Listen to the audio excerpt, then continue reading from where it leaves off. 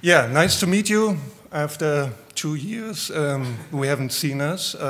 It's really a great pleasure to be again on stage, and in live, in person. So I would like to talk about the degree project. Hopefully, a lot of people of you here are aware what degree is. If not, I will try to give a short overview of it. Okay, so what I will talk about, so about me, who is it, who is speaking, about degree, what are we doing, what is the current status of the project, what have we recently implemented, the OGC API features, the outlook, what we are planning to do, and finally, questions and answers. Okay, yeah, my name is Thorsten Frieber, I'm from Latvian. We have started the project degree quite a long time ago.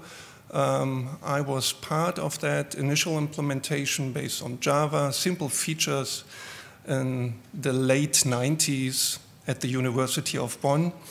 And we are a technical member of the OGC. We are taking care of the development of the OGC site team engine. You may know. That's the tool where you can validate if your services, if you have implemented services yourself, if they are valid, conform to the specification developed by OGC. Yeah, and what else? I'm a TMC member of the degree project. I have this time my TMC member Stefan, and on the conference as well, the first time since years. The third of us, Raya, is also here, so you will see us maybe, and if you have questions, just talk to us. So, open source software for spatial infrastructure. First, who knows degree? Who has ever heard of it? At least, oh, so I'm surprised. So more people know, at least. Okay, who is using degree? That's the more harder question. Okay, that's what I expected. So there has definitely to change something today. Why? That's the question. Why do we have to change this? Because it's really a long-standing project. We have started, as I said, in the late 90s. We do have 20 years anniversary. When we, 22 this year. It's 20 years of that project. And over that time, we kept that project up and running. It's an open source project. It's published under an open source license, an LGPL, so a liberal open source license, easy to adopt, integrate in software. It's an OSGeo project for more than 10 years where we started the incubation. And yeah, since then we are part of that family. If you don't know, just go to the website on the OSGeo website and read about our project.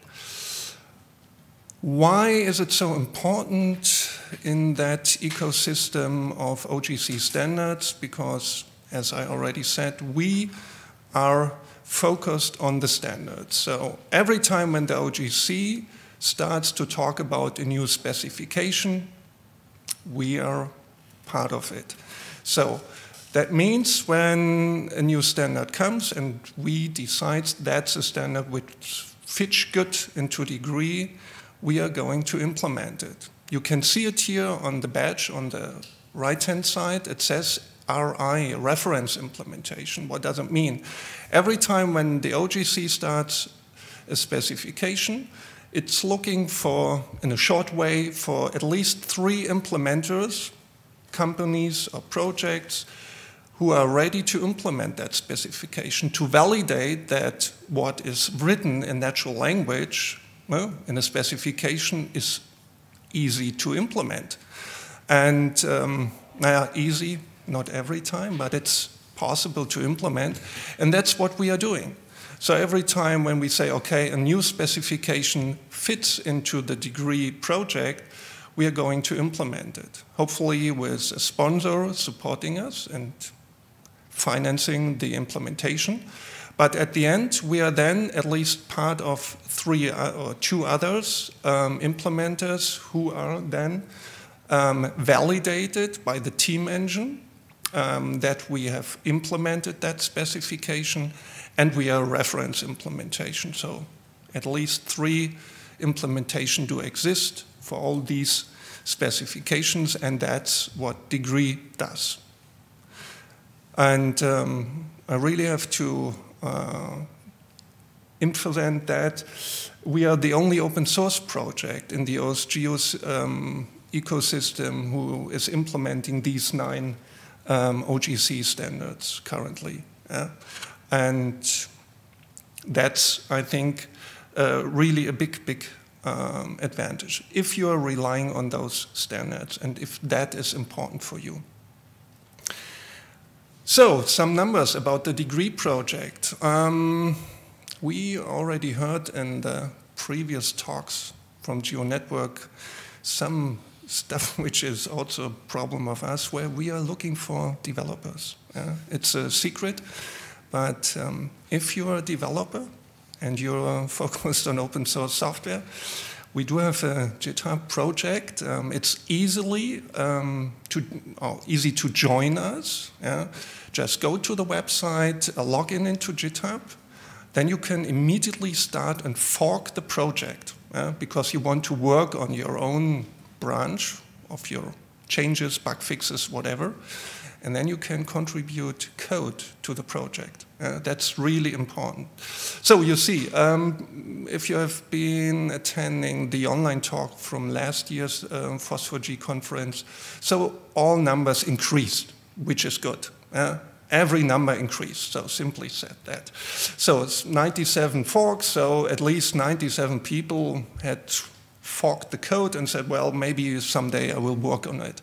114 people said, well, seems to be an interesting project, so I make a star on it. So that gives us, it's giving us at least the feedback that people are out there using it and interested in working maybe in the future on it. So we have 22 watchers, which didn't increase that. We have 24 contributors. We had, luckily, new people joining the project and contributed code. And the most important number here on that slide is that we released 10 bug fix releases this year. So in 2022. 10 bug fix releases. So every 14 days, so bi-weekly, we are meeting. We look if there is a security issue reported by the platform. So GitHub is providing functionality or services like that. Every time there is a security issue, we try to fix it as soon as possible. And the outcome was that we have 10 bug fix releases in this year. So just make immediately the link to that page and check it out. Some more numbers about the project and the current release version. The major release version is 3.4. The 3.4.32 is the current bug fix version. Compared to the initial 3.0 version, it contains a lot of enhancements and a lot of bug fixes. So over the time where we developed that version, more than 80 enhancements has been implemented, and a couple of bug fixes as well. Because software is not bug-free. It's unfortunately part of software development. So a lot of bug fixes as well have been provided. So the question is, if you want to use it, just to say that as well, there's a Docker image compatible with open container platforms. You don't have to rely on Docker. You can download it from Docker Hub. We are providing a Docker file in our repository. It makes it definitely easier to download the right software. I will talk about it on the next slides, why it's so important, because it's a Java-based application. It relies on the Java JDK, and it relies on Tomcat, for example, as a servlet container. So it's important that you have the right versions altogether. Yeah, and Docker makes it definitely either. So give it a try. It's just one line of code you have to enter in your command shell, and then it runs. More information, of course, again, on the website. It's half a year ago, no, it's 8 months ago, that one big security issue was really making a lot of trouble in open source in IT, and I hope that you already heard about it. If not, then run at home and fix your software, because Log4j really has a great security leak. At that time, it was December last year. And of course, we are, not of course, but unfortunately, we were affected as well, the degree project, because we used Log4j for logging, which is a simple stuff, which most applications do. So what we did, we immediately fixed that. We tried to keep up with the changes by the Log4j team. And the most important information today is that we decided to move away from Log4j in the future. So there is an issue on GitHub where we talk about it, why we are doing this, because, what we can see here, that was the main reason. We want to make logging, which is a core facility of an application, much more easier, and not like the guys from Log4j are currently doing. So that's the plan for the future, to get rid of Log4j. So when you go to GitHub, you can access there the most recent version of the 3.4 line for download, and the WAR file, and as I said already, the Docker file is on Docker Hub. Most important here is we decreased so less than before, the size of the WAR file by 30 megabytes. It was due to, I would say, an error in packaging some stuff which we collected for all the standards, also from the OGC website.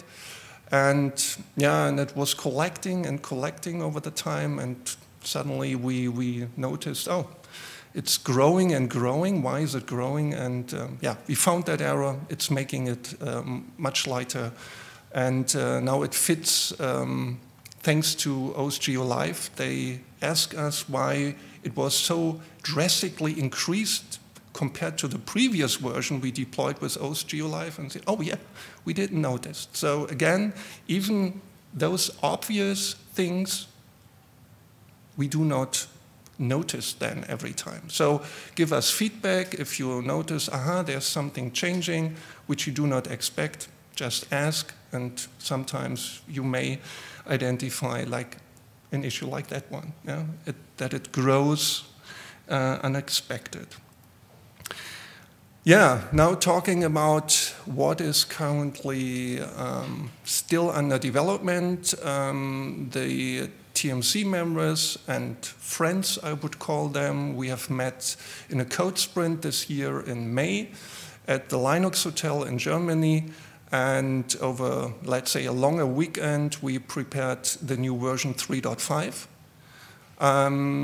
So we released what we call a developer version, a snapshot, which you can download. And why is it so important?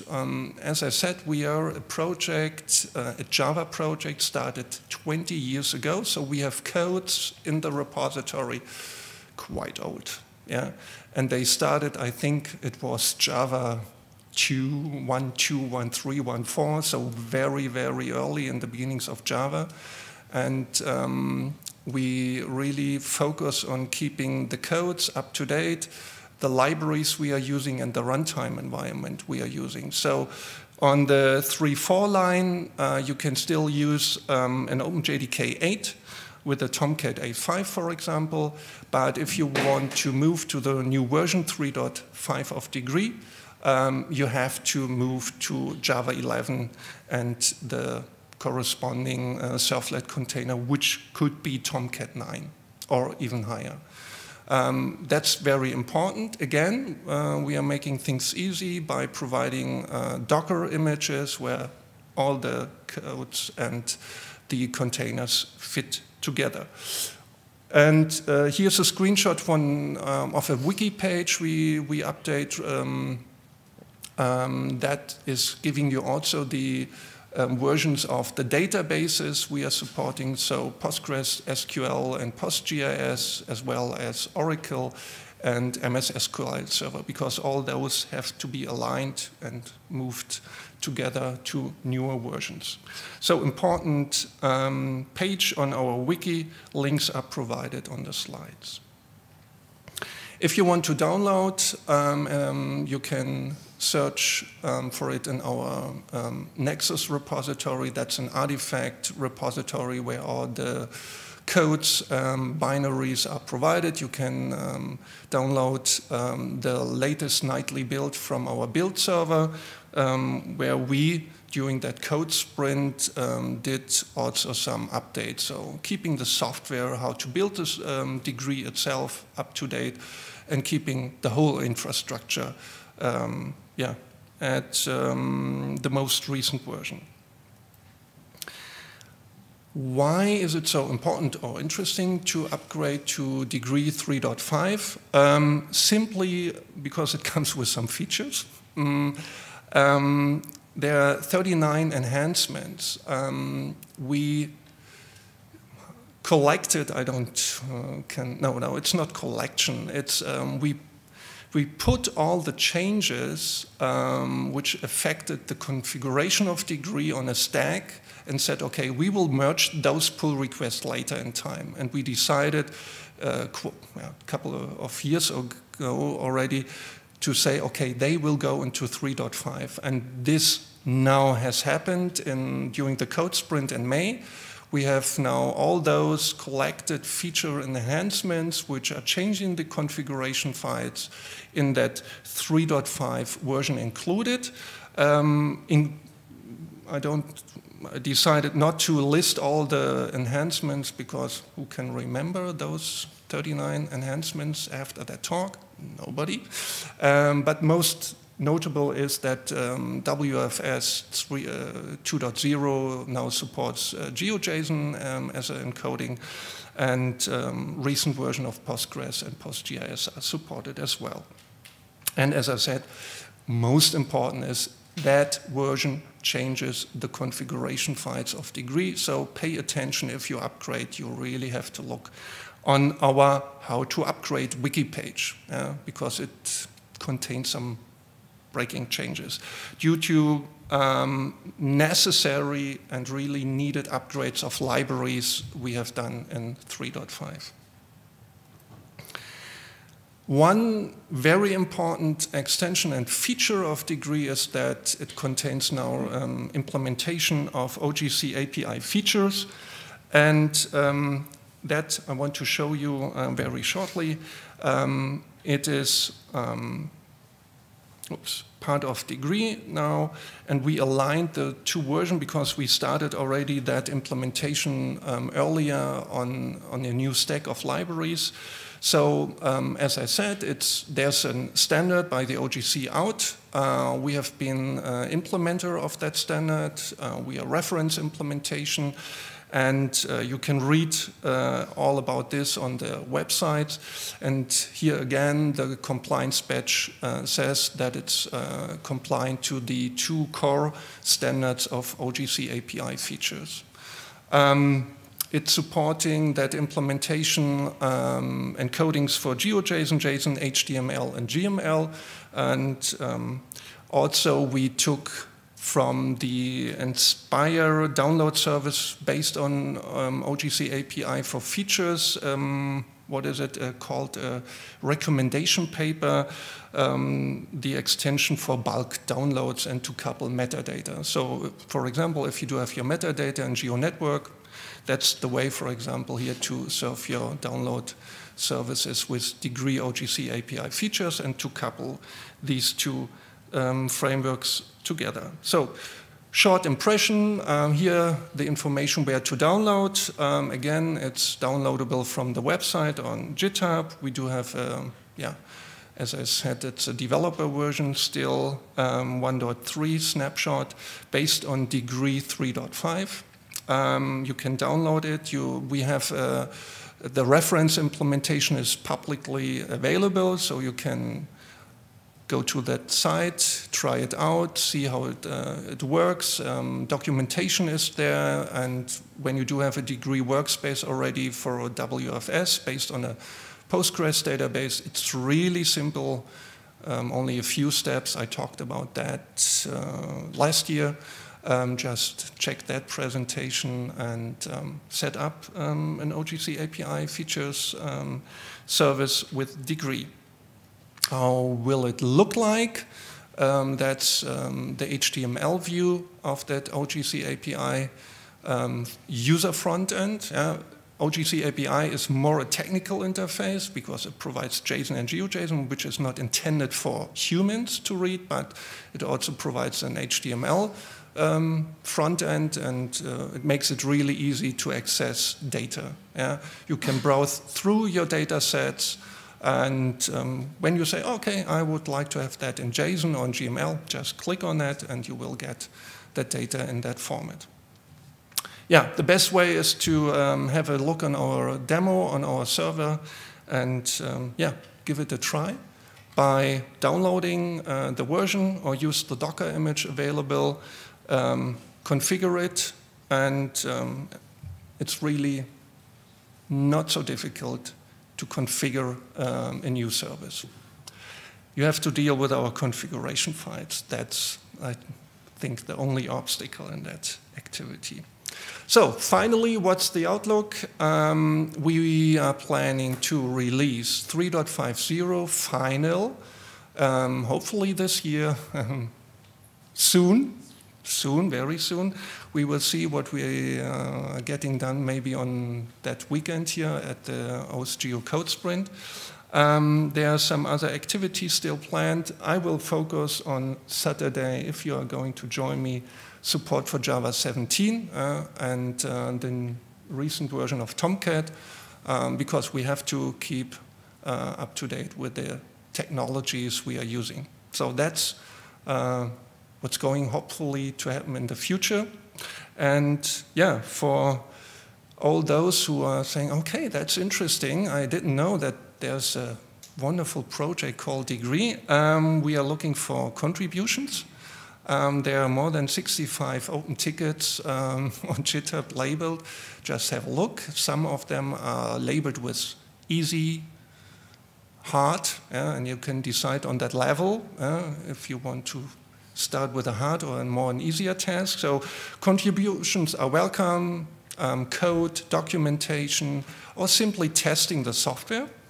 And for all those activities, we are looking for sponsors to pay a developer, because not everything is done automatically. So no AI is writing the code. It's still humans doing the codes. So we have to keep the codes 20 years old up to date. We are looking for funding. The OSGeo has started last year an initiative that all projects are providing a donation button. We did also, and you can choose it if you go via GitHub or the OSGeo. Just support the project. If you would like to read more about sponsorship of that project, here's the wiki page. Yeah, that's it, and thank you for your attention.